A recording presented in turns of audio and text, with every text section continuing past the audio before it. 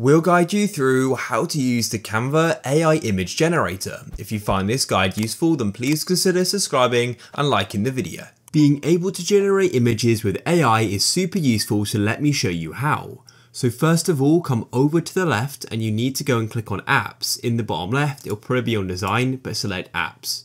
Then click on search Canva apps and you type in Magic Media, just like so.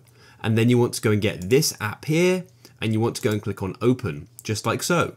And then what we need to do is go and describe what you want to create. Of course, if you want to do image, select image. You then need to describe what you like to create, which I've now done, and you can go and choose the style you want it in. In this case, I want it to be in a photo and I want it to be square. And then what I'll do is I'll go and click on generate image and it's now going to go and start generating them. It's now finished and here are some images that it's gone and generated. If you aren't happy with them, you can click on generate again, but if you are, you can click on it and it'll then be added to your project and you can go and use it. It's that simple. So if you guys found this useful, then please consider subscribing and liking the video.